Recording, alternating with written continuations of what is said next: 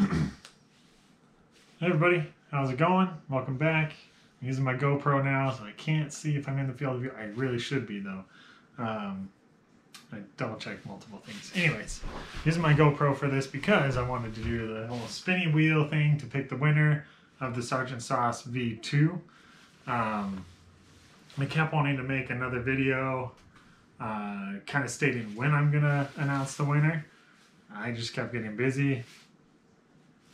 Here I am making the video where I'm going to announce the winner. I could wait a little bit while longer, but I'm not too worried about it. I've already made a post on Facebook saying, you know, if you want to enter, go to this link and enter. I think everyone who had talked about it has entered, so not a big deal. I have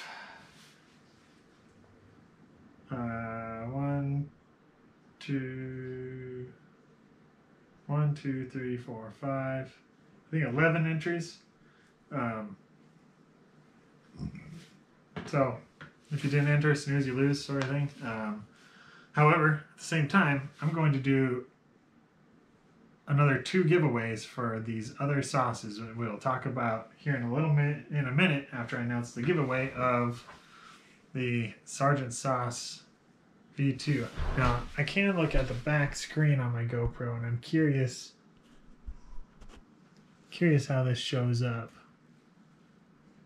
Yeah, it shows up pretty good.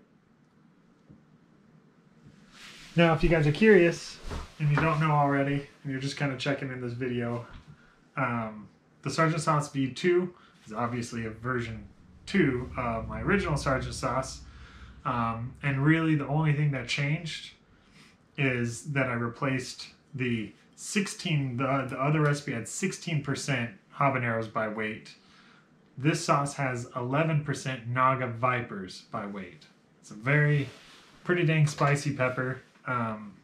It definitely knocked the sauce up a couple notches.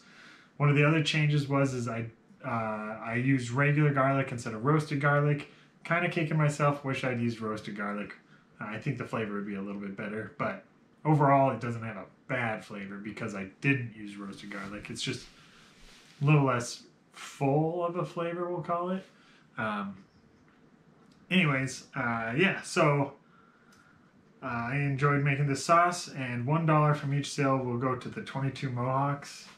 Got the logo there. Might be kind of difficult to see on the camera, but they're a veteran suicide awareness organization. And that's partially supported, well, mostly supported through Sergeant Dunn. So I'm personally not donating the money. It's also going to be sold on the lateforworkyoutube.com website. However, I don't know if Jason is going to directly donate the money either. But either way, the money, the $1 per bottle will get to Floyd or will get to 22 Mohawks one way or another. Any way it happens, it's going to happen. So anyways, let's go ahead and spin the wheel.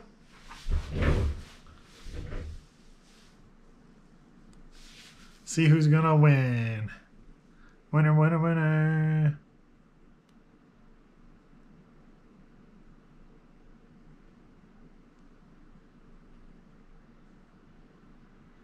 Oh, Flamin' Jackson. Man, that's like right on the line there. All right. Jackson Collins, I believe your name. I will get in touch with you. We're friends on Facebook, so it won't be a problem. But yeah, cool. But yeah, I'll get a hold of you. Yeah, Oliver, what's up? Come here. You want to say hi to everybody? Come here, buddy. Oh. Oliver says hi.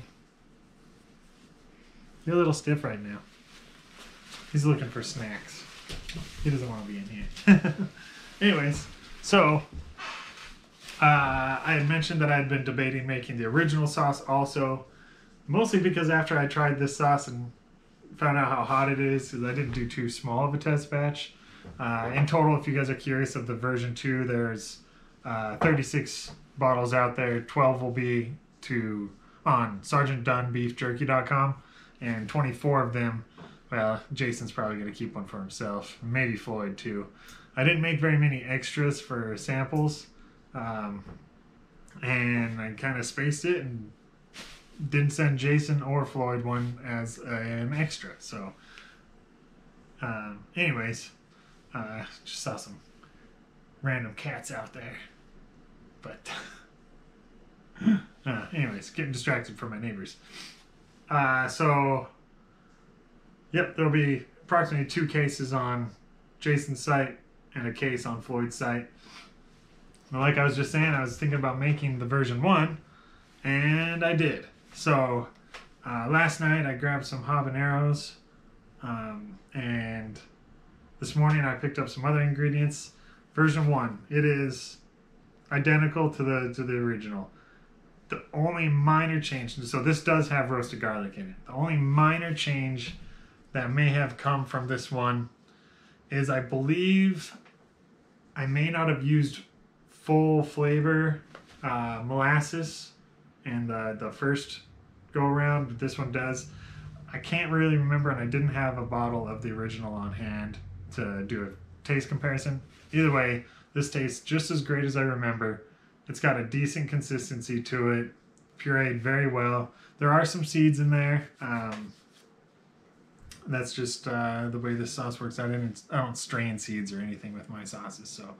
But I do cook it down pretty well and try to puree it up as best as I can. So I'm not going to crack this one open. This is one of my tester bottles, but I'm not going to crack this one open right now. But anyways, so I have yet to talk to Jason specifically about this sauce, or Floyd necessarily, other than mentioning that I may or may not make some this weekend.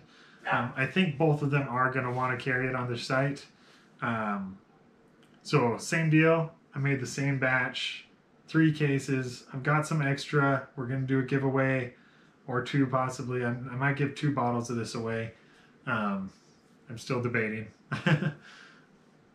So yeah, 1 case to Floyd, 2 cases to Jason. That's most likely how it's going to go. Yeah, so I guess I'm already 7.5 minutes in. Jeez. If you guys want to get entered to win the Sergeant Sauce V1 giveaway, down below, just I kind of want to like keep it fun or whatever, but just put veteran in the comment if you want to get entered with this bottle of sauce or whatever.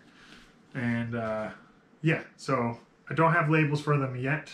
It'll be the identical label, other than I need to change out this portion here where it's got the new Sergeant Dunn logo and the 22 Mohawk stuff on there.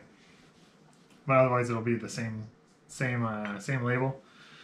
Also, because I don't want this video to go too long, excuse me, I just had fajitas like not 30 minutes ago, and I used some of the Sergeant Sauce original on there. Super good. Like, very, very good. I forgot how much I liked that sauce. And I'm not just saying that because I made it, but I think originally we had sold to raise funds for the DAV. I think we went through 9 or 10 cases. Can't really remember exactly. But anyways, I'd also teased that because I've been picking raspberries and also kind of talking about the Sticky Stinger sauce. Someone brought up, and I'm going to have to go find through the Facebook comments, because whoever it was, I owe you a sauce. I think I might remember who it was, but I don't want to say any names just in case I'm wrong. So, anyways, I've been talking about Sticky Stinger, and I have a raspberry patch, and I've been posting pictures of picking raspberries, and someone said maybe I should make a raspberry Sticky Stinger, or somewhere along those lines. And I thought, you know, that actually sounds like a pretty good idea. And so I thought about it some more, I wasn't sure exactly how I wanted to approach it, but I was already making a sauce today. I thought, why not keep myself busy? Let's make 2 sauces at the same time. So I kind of staggered them a little bit. I started one, did some other stuff, and then started the other one kind of halfway through. And what we ended up with is Razz Stinger. I'm going to call it Razz Stinger. I think if you guys have any other better names, I haven't done labels or anything.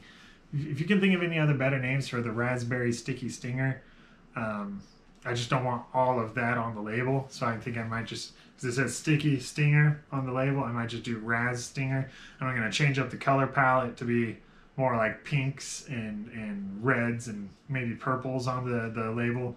And then I think I'm going to put like a little raspberry on the end of the bee stinger. But anyways, so it's got a decent consistency to it, a little thinner than the original Sergeant Sauce, but so it's got a decent bit to it. What changed between Sticky Stinger and Razz Stinger would be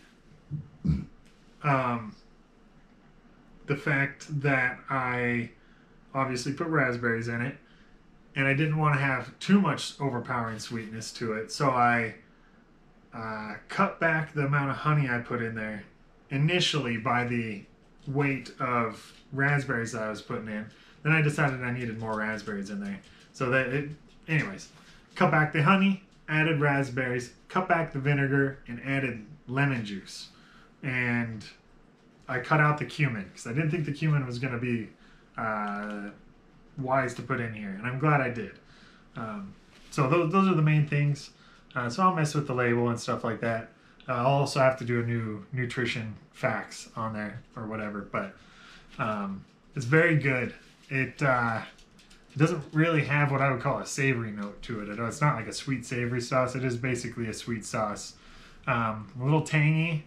I'm going to apologize to Kim ahead of time because there might be a little texture issue for you, which hopefully you at least try it because I think you would at least like the flavor. But I totally understand if you're not a huge fan of it. And the texture would come from raspberries have a ton of little tiny seeds in there, and there's just, you're gonna feel the sauce for sure when you eat it / drink it. It's totally chuggable. I could chug a bottle of this no problem, but this is one of my good bottles, sellable bottles. I just obviously don't have labels yet. So what was I gonna do for the giveaway on this one? I was gonna say, oh yeah, down below in the comments. So same time, guys, veteran for this sauce. For this one, tell me what your favorite pie is. Let's be more specific. What's your favorite fruit pie? So there's cream pies and stuff like that too. But yeah, what's your favorite fruit pie? Because I know this sauce is going to go great on, crisp, cobbler, pies, cheesecake, all sorts of desserts, ice cream. It's going to be fantastic on ice cream. There's a little vinegar note to it for sure, at least to me. It's not an overpowering vinegar note, but you can tell there's vinegar in here. So sometimes too much vinegar equals not a great ice cream sauce, at least in my opinion. But yeah, so this is good. I'm not tasting any of them right at this second. I might do a personal review on it later. But for this, I'm thinking there's only 24 bottles available. The reason being is I think, technically, I've got 20, or is it 30 bottles available? I'll have to get back to you guys on that one. I think I made 30 bottles. So I've got that other case. No, did I make 36? But I'm keeping 6 of them I'm keeping 6 bottles for sure. Either way, it works out. So there's, I already forgot how many I made. I didn't make more than 3 cases. There's almost 3 cases. And the last bottle was super thick. Because when you get to the bottom of a pan and more heat's there, and you kind of try to manage the heat, but you want to hot fill bottles, so you want the heat to at least be at a certain point. I won't bore you with too much of that. But yeah, so towards the bottom, sometimes it gets a little thicker. So I usually keep the final 3-4 bottles of a batch sort of deal for my own use, whatever. They'll be a little bit thicker. But this is the consistency that you guys can expect if you can kind of see the bubble going back and forth there. But yeah, again, if you want to get entered to win Sergeant Sauce, original, just type veteran down in the comment. If you want to get entered to win Razz Stinger, let me know what your favorite fruit pie is. I'll probably get labels kind of wrapped up this weekend, probably, and then next week sometime print them. This sauce, I don't think Floyd wants to carry it. I didn't talk to him about it, but this isn't a collaboration with Floyd. But I think Jason is gonna want to carry this sauce. So Jason from Late for Work, if you guys aren't familiar, Late for Work is a YouTube channel. Go over there, hit subscribe, hit the bell for notifications. Yeah, you can expect to see this on Jason's site, I think. I don't know a price. This will probably be at $9. This is going to be at $9. And remember, $1 of each of those is going to 22 Mohawks. Since this is a limited batch, I'm not making any more this summer. Maybe if I really get a big push to make more, I might go buy raspberries, but the whole thing behind this is that these raspberries came from my raspberry patch. So it's kind of neat to kind of keep it as maybe a limited sauce, make it once a year sort of thing. If our raspberry patch gets bigger next year, maybe I can make 4 cases. I probably could have made more this year, but I wanted to leave some for like random desserts that we want to make. And I think we ended up with a little over 200 ounces of raspberries. Not a huge patch, but decent amount of raspberries.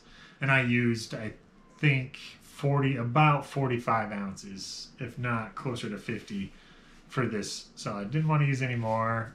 My wife's mom might make some jams and stuff with it. So anyways, yeah, this is what we got. At least 24 bottles of this are going to be available. And yeah, I guess I don't really know what to say. Man, even just holding this, I'm looking at it, I want some more of it. So I think I'm probably going to have some of this on ice cream tonight. Maybe I'll shoot a quick video and upload that later. But I really wanted to get this video out. Say thanks for showing all your guys' support and pushing me to make more sauce in general and just kind of being out there. Jason Pettibone from Late for Work, he's been a big supporter. Got a couple others, like mostly Heat My Shorts and Sergeant Dunn, but yeah, also just stay tuned. Who knows what else I'm going to be kind of messing with. Oh, if you guys are curious about the actual Sticky Stinger sauce, scheduling has still continued to be difficult. I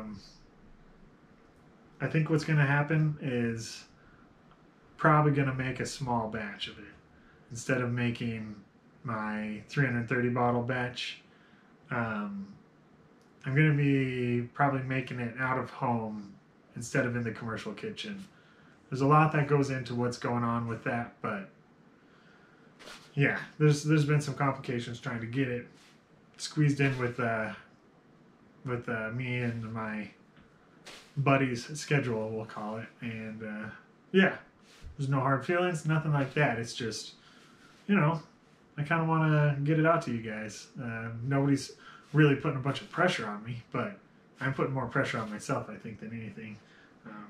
But it's at this time, it's undetermined when I will be able to get into the commercial kitchen to do this. So, and the big push to go into the commercial kitchen for me to do it is so I can make the gigantic 330 bottle batch. Well, to me, it's gigantic, but otherwise, I'll probably make like a 4 or 5 case batch, maybe 6.